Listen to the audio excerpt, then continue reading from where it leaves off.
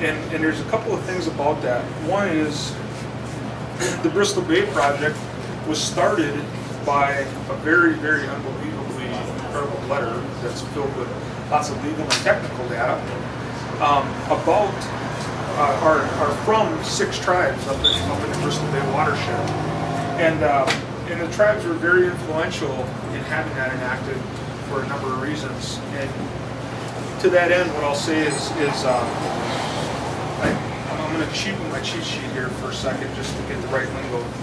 But under Section 404C, the EPA may exercise a veto over the specs of the Corps or the state of a site for the discharge of a dredge or fill material.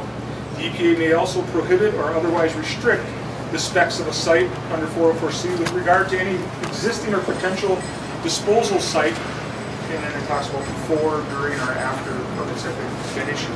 So basically, when we look at what the mining company wants to do here, and what they're trying to sell all of us as something that's benign and safe, when you think of the wetlands, the streams, the creeks, all of that stuff being filled with waste rock, the EPA can essentially, say BS.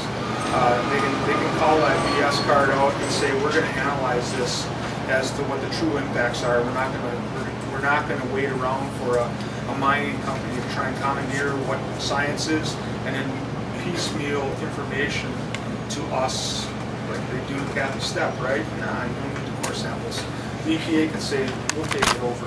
Why don't you guys get out of the way? Well, they probably, I don't know how that would go down, but the EPA essentially takes over the full authority of the mine site area and the environmental assessments. What's interesting about that is the fact that it's discretionary authority. And why that's interesting is the Bristol Bay project in Alaska, well, I'll back up a little bit. The Section 404C hurdle that's in the consideration of whether or not to put it into play is that we're talking about quote-unquote aquatic resources of national interest.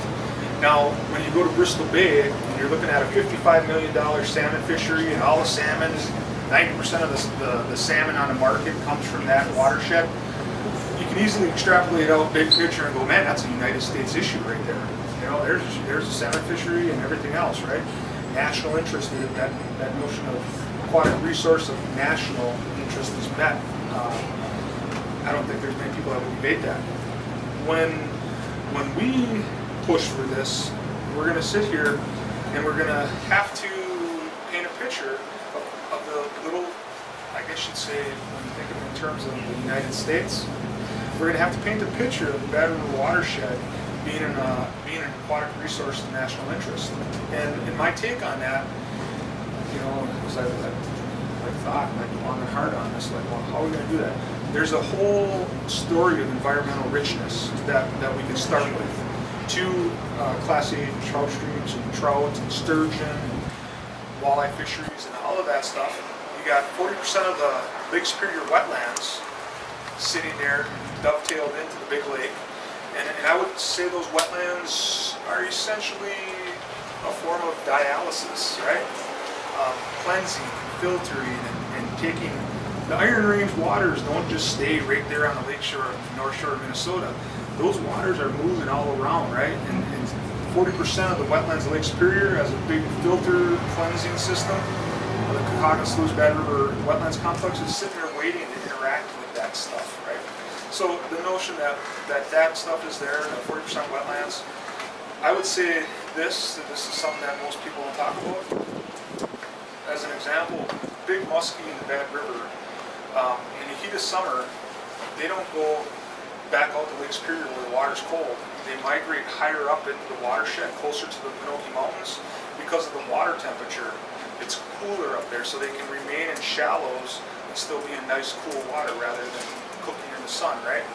The reason that water is cooler in the upper watershed of the Bad River is because of the unbelievable cold water infusion that is coming off the Pinocchio Hills. That groundwater, surface water, groundwater activity is really complex when you look at the hydrology up there.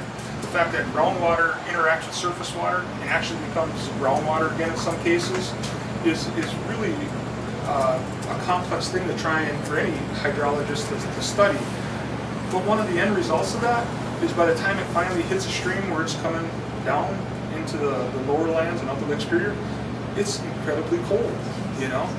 And from a big lake perspective, I go back to the beginning when I was talking about Lake Superior having a fever, that cold water infusion component in the form of, I can't put my mind around, I just say umpteen trillions, right? Of gallons, I don't know if that'd be a day or an hour or you know what, but let's just say 24/7, year after year after year after year. That cold water infusion out in Lake Superior has got to be looked at as a resiliency factor for the big lake.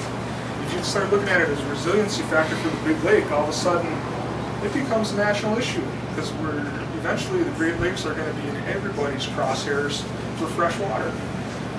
No one's going to Vegas or Cali if we start running into water shortages, right?